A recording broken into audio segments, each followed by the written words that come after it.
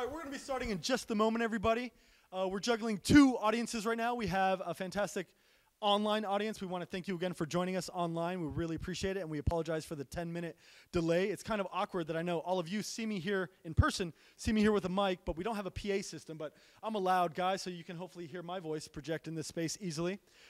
We are starting a bit late, so we're going to get started in just a moment, everybody. Thank you again for coming today. Good afternoon to all of you. And good morning, good afternoon, or good evening to wherever you are watching on the live stream. Thank you for tuning in on the live stream. My name is Matthew Toro, and again, I want to apologize for the slight delay in our start time, but we have some technical issues and some traffic delays. In any case, you're all here to celebrate something we're calling Dutton's Atlas. The full name of the project is How Cartography Helped the Canyon Become Grand. And I'm going to ask my dear friend Matt Trobaugh to help me with that audio. Can we cut off that fantastic classical music? Yeah.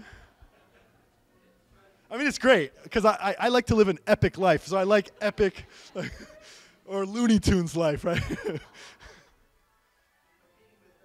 Actually, I would love this soundtrack to follow me around everywhere I go. That's how I feel when I move through this world. Thank you, Trobaugh. And I just want to acknowledge so many people. We have so many strange technical situations, but we're going to make it work for you all. We had, full disclosure to my live stream audience and my in-person audience, we have so many strange challenges here for this half-day symposium. But I just want to acknowledge so many people. But right now I want to acknowledge that handsome gentleman right there, Matt Trobaugh, who bends over backwards. Really, he deserves, really.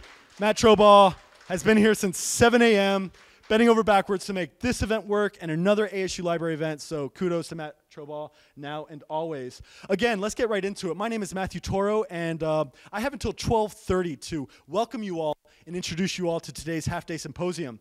Like I said just a few moments ago, we're here to discuss a 19th century masterpiece, really the first comprehensive work of geology and geomorphology for the Grand Canyon region, the Grand Canyon District, as the namesake of this project, Clarence Dutton once called it. And we have so many experts here to really contextualize and curate and add meaning and insights and explain what this project is all about. But I'm going to just briefly go through some of my introductory slides. Let's hope the slide deck works.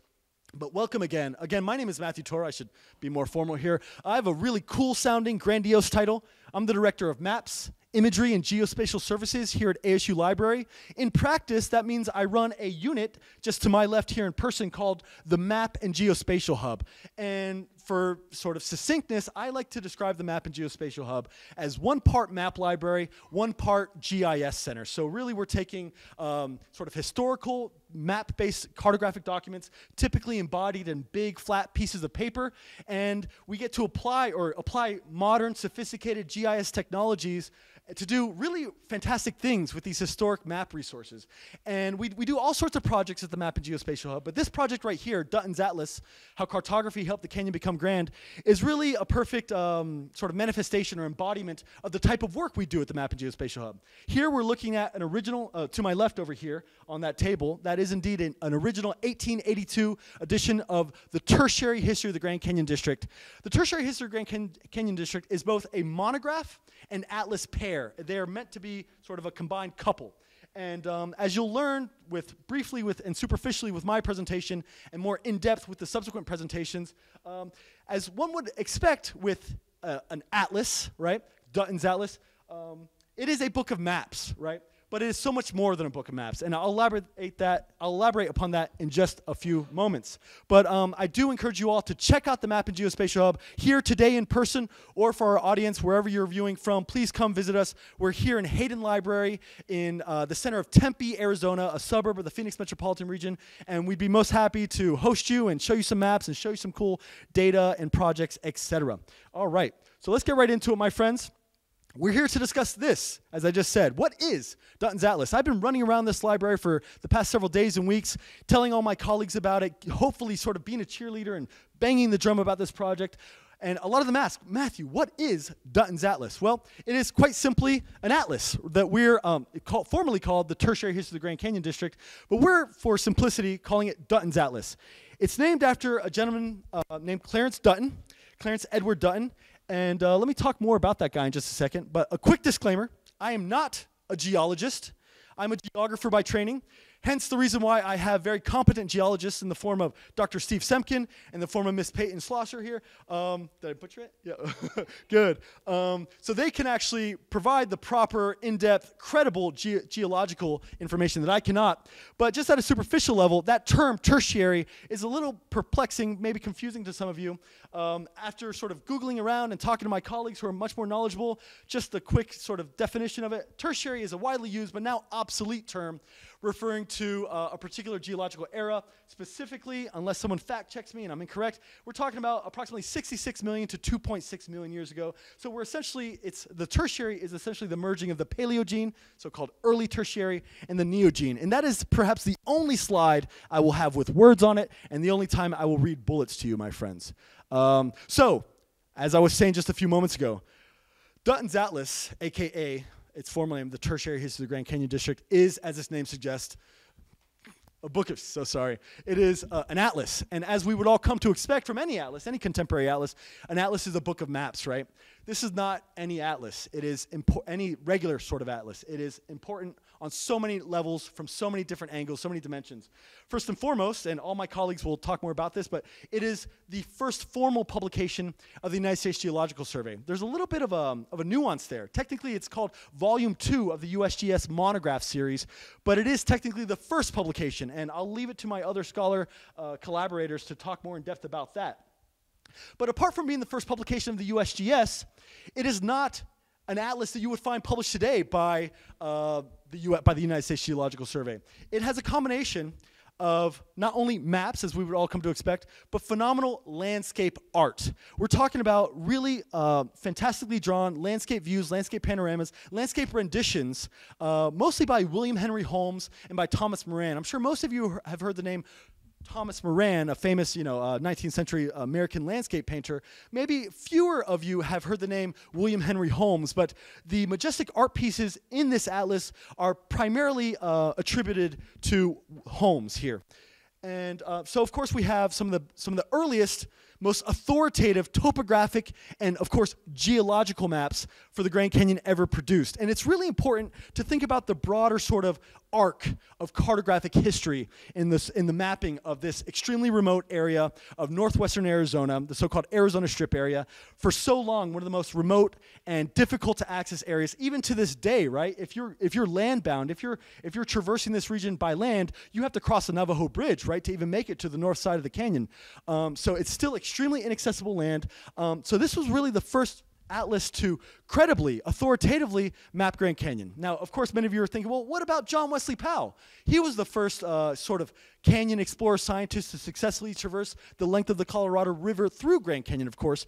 First in 1869, sort of a mixed bag of success, a scientific failure, if you will. They lost a lot of their equipment. It turned into a matter of survival primarily. 3 men sort of tragically decided to take their risk upland at Separation Rapid. They got tragically killed, a forever unsolved mystery. Who did it? Members of LDS, Church of Jesus Christ of Latter-day Saints, or was it, as the official record suggests, a band of Shivwits Paiute Indians? Historians love to debate those topics in depth, and it's really juicy stuff. Nevertheless, in 1869, Powell left the river without having successfully mapped it, as was really the intention. At the very least, mapping the confluence of the main Colorado River with the Little Colorado River. So he went back 2 years later, in 1971, 1972, got more appropriations from Congress. Excuse me, I'm out of order here. I'm showing fantastic landscape views from the atlas, but I'll jump to it. This one's called the Transept. I'll let my colleagues talk more about it. This one's called the Toro Weep. Let me jump down to this guy, Clarence Dutton, of course. But yeah, back to Powell. So sorry, I'm jumping around like that. Powell in 1869, kind of a partially successful trip. He survived, right? Went back in 71, 72. I'm a little nervous because I have Richard David Quartaroli here, who's probably the foremost expert on John Wesley Powell's 1869 and subsequent 71, 72 expeditions. In any case, the subsequent Powell expedition did indeed produce some of the first authoritative maps of the region, but they weren't published until his cartographer, Frederick Dellenbaugh, actually published it in his book in 1909, A Canyon Voyage. So, and there's Powell. Powell really became a bureaucrat, for the USGS, assuming the directorship of the USGS after the first director of that agency, Clarence King, decided to sort of renounce his throne, if you will, no pun intended. So Powell became a bureaucrat. He had to delegate his scientific work, which was really rightfully his, to delegate his work of ongoing topographic and, more importantly, geological inquiry into the Grand Canyon. He had to delegate that to a trusted and competent collaborator, and he did that, of course, by handing it over to that handsome guy, Clarence Dutton here. My point with all this, my friends, is that the tertiary history of the Grand Canyon really marked a shift away from sort of raw exploration and raw topographic mapping, just trying to say, what is the sheer physical geography? What are the landscapes here? Where does the river connect to the Little Colorado? Where does the river spit us out after Diamond Point, where Joseph Christmas Ives and his previous 1858 expedition had been? And so John Wesley Powell hands his sort of legacy, his geological legacy, over to Clarence Dutton because John Wesley Powell had assumed the directorship of not only the USGS, but also of the Smithsonian's Bureau of Ethnology. So Powell's now a firm, although he's famous and he's a one-armed Civil War veteran, short, stocky guy, but people listen to him. He speaks with authority. He eventually becomes a very controversial figure in Washington, of course. But he had to delegate his work, and we're moving away from a time where we're just exploring and figuring out what is there to finally understanding how does it work, right? Geologically, what are the so-called, quote-unquote, and I'm quoting Dutton here, what are the so-called geological problems? How did these otherworldly landscapes come to be? And of course, the Tertiary History of the Grand Canyon District is not only an atlas, it's a monograph. And the reason why this is a humanities grant, and obviously I must recognize our generous sponsors, the Arizona Humanities and a consortium of ASU people, but the reason why this project is funded primarily as a humanities grant is because the work of Clarence Dutton in the tertiary history, that's Powell, let me shift to Dutton, is not just a work of sheer geology. I just got a flag from my colleague Peyton here that I need to hurry up and I need to get organized. But let me get back to this arc of cartography here. Here's a depiction of the so-called explorer. That's the name of a steamboat, and that's being led by Joseph Christmas Ives, a lieutenant in the U.S. Army Corps of Engineers. Back then, it was called the War Department, right? We now call it the Department of Defense. Nice rhetorical change right there. But back in the day, the War Department was really in charge of all topographical mapping within the United States. Well, just a decade later, in 1848, after the Mexican-American War, Treaty of Guadalupe Hidalgo, the United States blossoms exponentially, right? The territorial extent of the United States then shifts all the way to the Pacific Ocean. Manifest Destiny is territorially reified.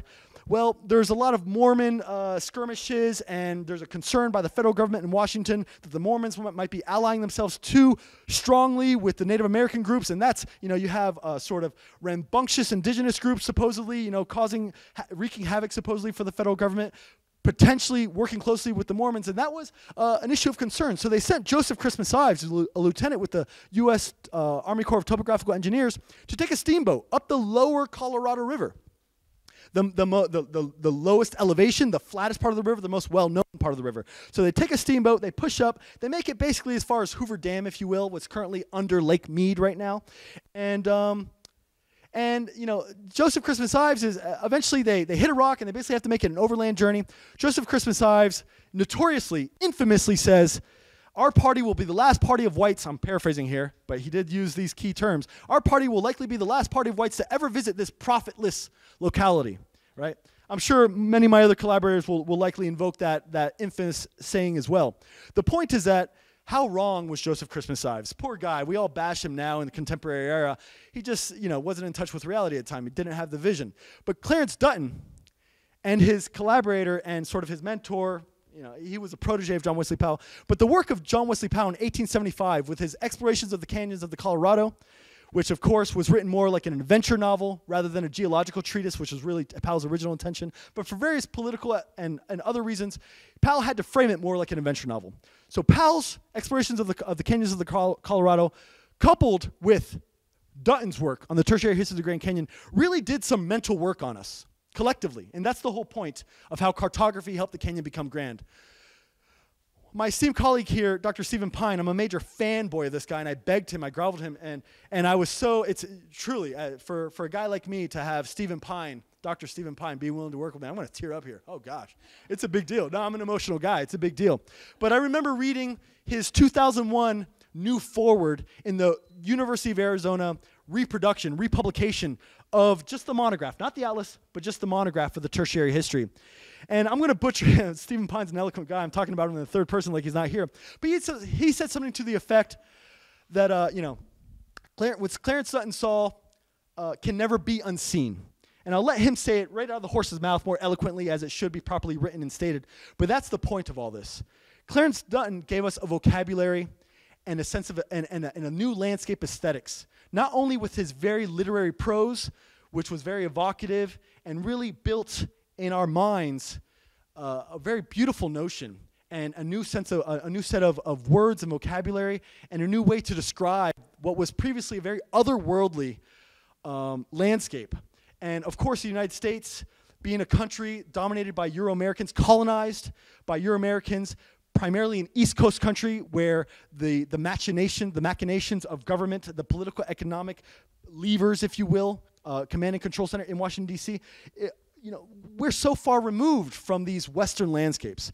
And the work of John Wesley Powell and Clarence Dutton really did a number on us psychologically. It helped these Western bureaucrats. It helped the mainstream American population sort of make sense of a landscape that was heretofore, previous to that time, unimaginable. Because indeed, until you really see the Grand Canyon, it's almost unimaginable. But what the work of cartography, the work of those maps, of repackaging these grand spaces, and the work of these other kinds of maps, if you'll indulge me with the very liberal notion of what a quote-unquote map is, these gorgeous landscape panoramas. What is a map, ultimately? It's a way to communicate geographical reality, to explain geographical space. And that's a lot of lofty language, but think about that. It's really hard to convey vast landscapes. John Wesley Powell, I'm going to paraphrase him, he said something to the effect of, it's hard for the mind to envision grand topographic forms, right? And I'm going to leave it at that because I'll butcher the quote. But the point is, maps allow us to repackage and rescale those grand topographic forms. So these maps, cartography, the simple, humble map, topographic map or geologic map, combined with these other types of quote-unquote maps, these fantastical landscape views, coupled additionally with very evocative literary prose, these elements combined, these visual communication elements and these textual communication elements really sort of imbue us with our understanding of the canyon. And indeed, as Pine far more eloquently stated, it is something that we can never unsee. Dutton's view, which is a whole sort of section in Pine's 1999 book, How the Canyon Became Grand, and if you haven't made the connection by now, this project, Dutton's Atlas, pulls directly or invokes directly the work of Stephen Pine here. But Dutton's view can never be unseen by us. And anyway, I want to re-welcome you all here. Thank you for hearing my very unstructured talk all over the place. There's so many gems. I'm going to very briefly, because I'm looking at my slides, I'm like, wow, I didn't go by these at all. But I just want to talk, I just want to leave this slightly unstructured or horrendously unstructured presentation with a few slides to highlight the work of my right-hand woman on this project, Miss Peyton Schlosser. And she's been absolutely phenomenal. Wow, I really packed this in here. All right. But yes, I hope you've all visited by now. Obviously, our friends on the live stream have seen the website. This is where you're hopefully accessing the live stream. But we haven't only put together the symposium for you, where I'm up here doing a song and dance, but we've made a whole interactive exhibit for you. And really the most substantive, meaningful part, and again, all credit goes to Peyton Schlosser here, our phenomenal geology senior here. Really couldn't do any of this without Peyton. This whole project stands on Peyton's shoulders here. You open these maps, and we have digitized and georeferenced and put all these maps into interactive web mapping application formats. And Peyton herself will show you some of the magic of those maps. But kudos to Peyton in advance. We can give her a proper recognition when she speaks, and it's really, really phenomenal what she's done. I'll just give you a glimpse of that. And of course, I want to acknowledge my right-hand man. Where is he? Or left-hand man, Eric Friesenhahn. He might be down at the exhibit. Oh, there he is right there.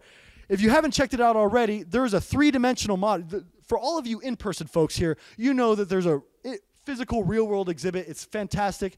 Kudos to my colleague Amy Watson at ASU Library. She did a phenomenal job coordinating all the production and doing the design of it. But Eric Friesenhahn, working in tandem with me and so many others, and trust me, you could tell I'm a demanding despite how sort of unstructured I am right now, I demand a lot from my staff. And Eric, sort of on a whim, this was not part of the original scope of the project. Eric, under immense pressure from me, was sort of coerced into doing this. But as always, Eric did a phenomenal job. So no matter what, when this physical, real-world exhibit comes down sometime in December, it will live in posterity, in perpetuity, right there online for people to enjoy forever. So kudos to Eric for exercising his technical prowess and modeling with very sophisticated GIS and three-dimensional modeling tools that space. That is a screenshot of an interactive map. All those items are selectable, and you can get curatorial context about all of those items.